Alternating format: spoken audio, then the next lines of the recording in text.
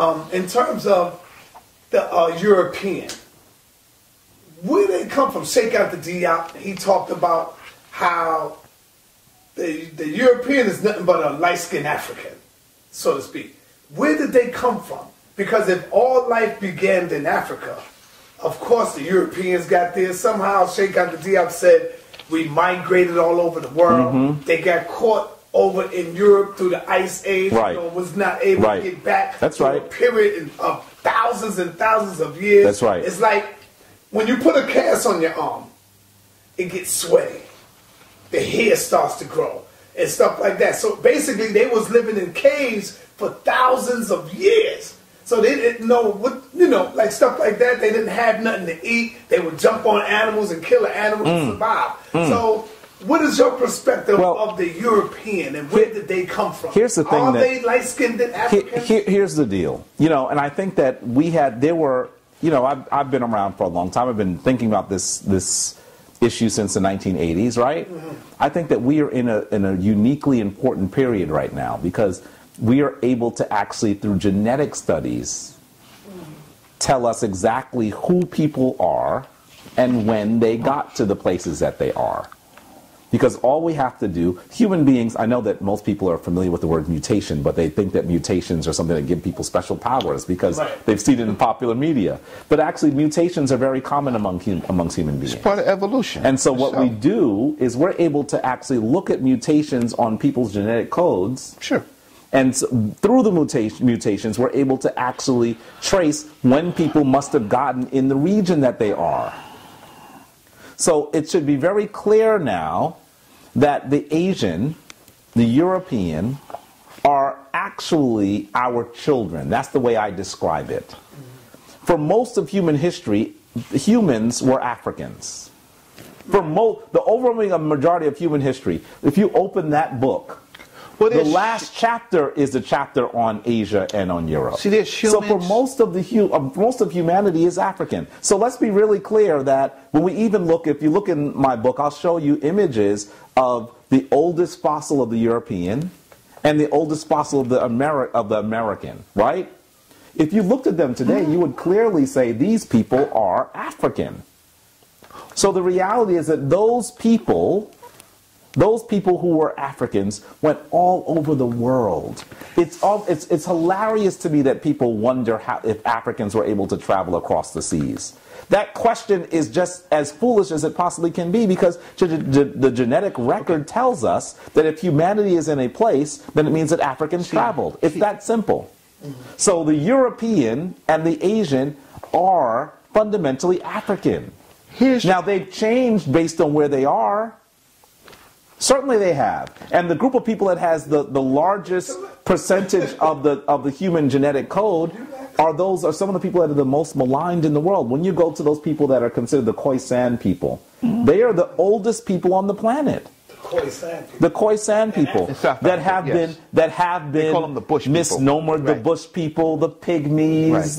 The reality is that our African ancient Kemetic people called them the Twa. No wonder Samar said, "Stop laughing at short people." That's right. Because the first people, yes I did. Yeah, the first people on the planet were those smallest people on the planet. And we called them the Twa. And they weren't dark skinned.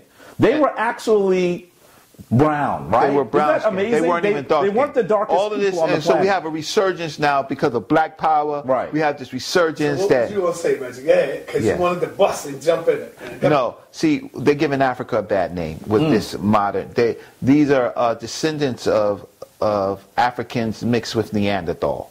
That is what the Planck Institute is saying.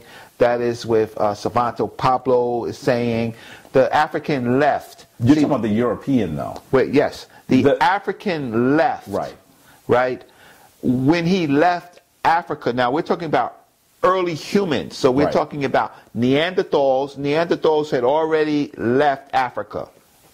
Homo heidelbergensis. Homo heidelbergensis left Africa, right? Stayed in Africa. That's right. So now Homo heidelbergensis has descendants, the Neanderthal and the Denisovan, and they're in Europe. They're trapped up in Europe. and then the African is descendants of Homo heidelbergensis, but they ultimately become what you call modern man.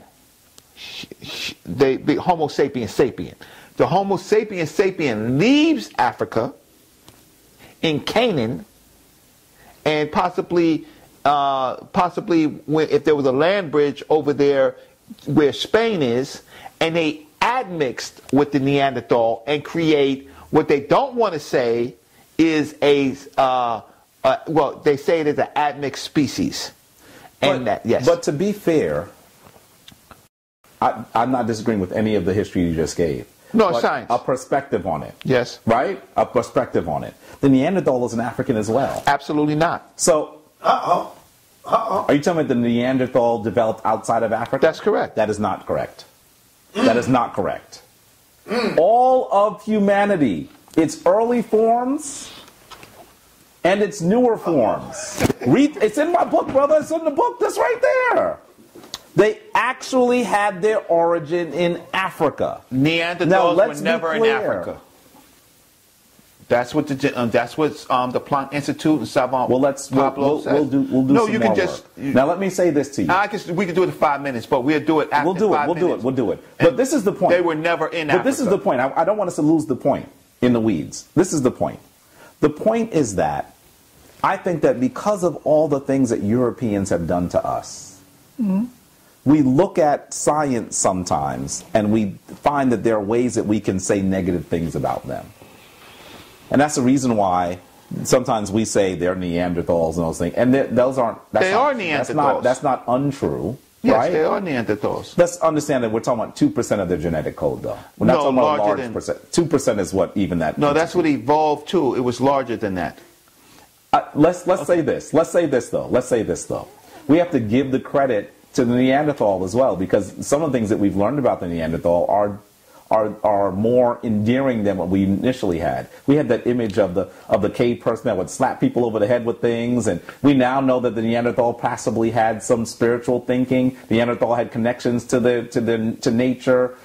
So I don't want, when we say Neanderthal, sometimes it becomes a code word for lesser evolved humans. They were not Homo sapiens sapiens. That is true. So they were lesser involved. But I think that what we're actually, when we're saying evolved, we're not talking about, when people say that, they're not usually talking about the genetic code. They're trying to talk about morals, intelligence. We're talking about creativity, culture, and we're talking about ration. But there are lots of things about the Neanderthal that we're learning that they are less. Yeah, primitive. what we do know in the colloquial what we do know is that they were extinct either because of they got eaten by modern man. That's right. Or by sexual transmitted diseases that they couldn't handle, or viruses that the African built up immunity from.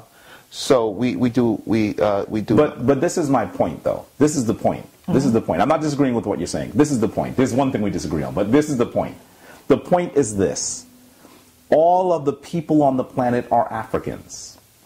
Now, I think that because of the amount of time that we spent on the continent, we have a particular connection to that continent. When those other people left and spent time in other places.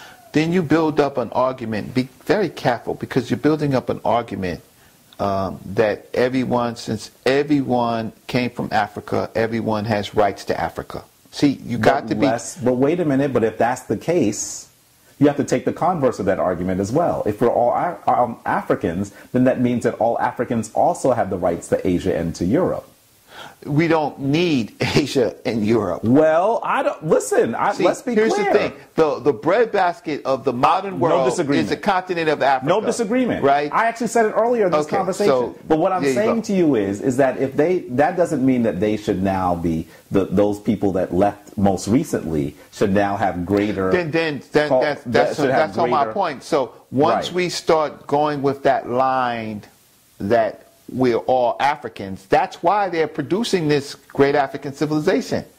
It's theirs too. That's why who's producing the great African civilization? This whole production with Henry Louis Gates is financed for a reason, right?